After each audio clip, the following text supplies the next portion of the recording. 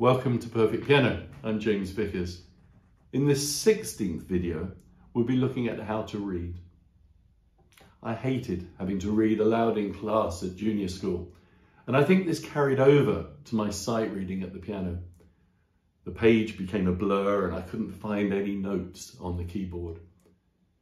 However, the more I played the piano, the more I realized that if I didn't move, nor did the notes on the keyboard, by always practicing in the same place and at the same height, I learned that the notes were actually readily to hand. It's called kinesthesis. It is why we can touch our nose without looking.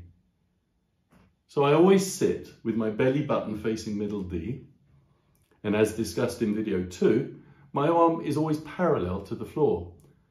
Therefore, for the most part, I don't have to look down at my hands. When teaching, I'd actually sometimes lower the lid of the keyboard so as the pupils couldn't see the notes. The thing is, by not looking down, we get more time to read. Set the key signature in your mind. Scales unfortunately do help. Set a reasonable tempo and trying to keep it going. The beats make the spaces for you to play the notes in.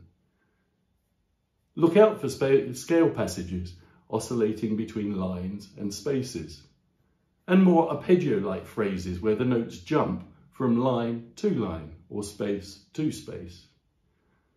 When practicing 5-finger exercises, think through the lines and spaces.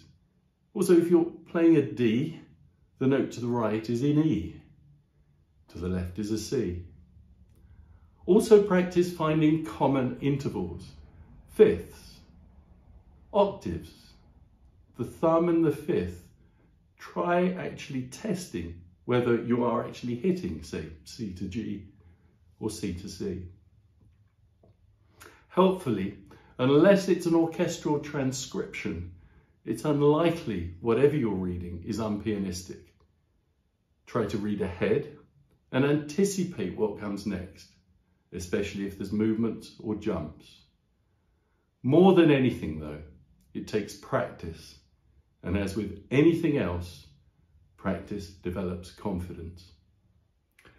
But as pianists, we spend most of our time learning new pieces like this that are usually at the very extent of our ability, meaning we're always stopping to correct and learn. By practice, I mean reading pieces easier than we are learning. Keys that they look different, so you don't get black note fever. If we want to read well, it is also important to practice easier pieces and to keep going without correction. Get a book of easier pieces that you can play through, a new one each day. Read pieces probably 2 grades down from what you're learning. This way, we can build our confidence.